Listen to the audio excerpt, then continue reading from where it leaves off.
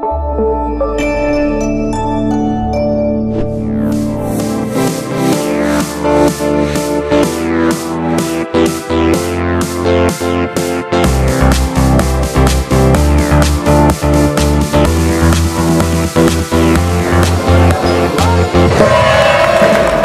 הזאת למעשה שודרגה, לפי דעתי בצורה דרמטית, הרבה יותר בינלאומית.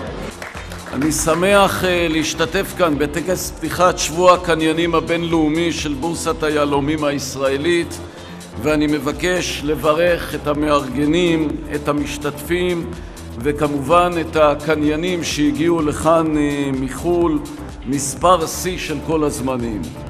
אני חושב שההגעה של כל כך הרבה קניינים מחוץ לארץ היא הוכחה חדה לעוצמה של הענף הזה ולכך שלמרות הקשיים הגדולים מאוד שהענף מתמודד איתם, ישראל ממשיכה במסורת ארוכת שנים של הובלה ושל חלוציות בתחום הכלכלי הכל כך מרכזי בענף היהלומים.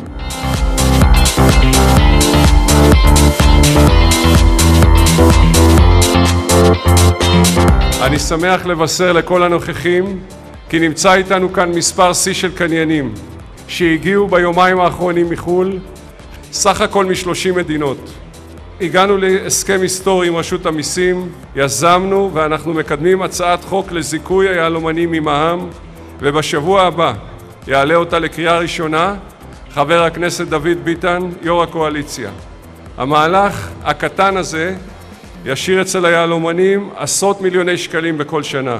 עשרות מיליוני שקלים של מע"מ שלא הזדקנו עליו.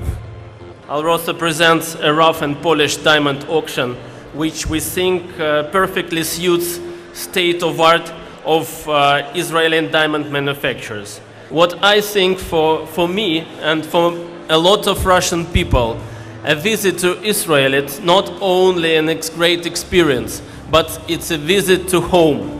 אני גם נשיא, אבל אני קודם כל יהלומן ובעל חברה פרטית, וככזה אני רואה שיש עבודה, יש ביזנס, יש קניינים.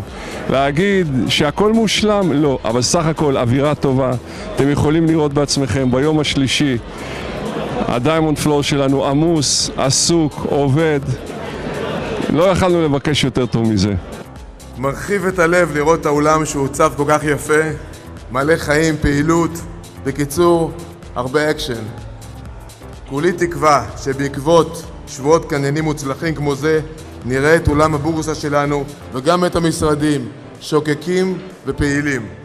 ללא ספק יש כאן יוזמה מאוד מאוד ברוכה, ומגיע יישר כוח גדול לנשיא יורם דבש, מגיע. ולחברי ההנהלה שיוזמים וגם מבצעים. שבוע היהלומים הישראלי המתקיים מזה מספר שנים, מטרתו להגביר את שיווק היהלומים בישראל ולהדגיש את חשיבותו של המרכז הישראלי בסחר היהלומים הבינלאומי, למשוך קונים, לייצר קשרים עם לקוחות מכל העולם. הנהגת הענף משקיעה מאמצים רבים והרבה כסף בנושא השיווק, הן בשבוע היהלומים הישראלי והן בפלטפורמות שיווק באינטרנט כמו Get Diamonds והקשר עם ג'יימס אלן.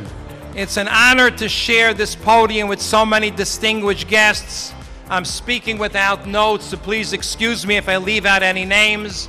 Of course, Yoram Davash, the president of the exchange, who's done such a tremendous job in a short time in office with settling with the government and also expanding so many ideas.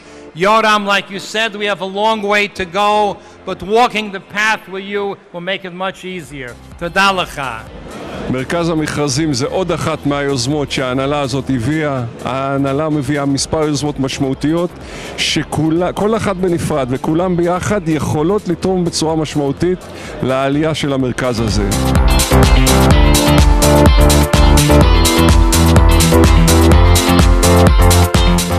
There is one favor I'm asking you. All of you here, I want you, when you go home, tell everybody that missing this show is impossible, and for the next time, I mean next years to come, it will be even nicer and stronger.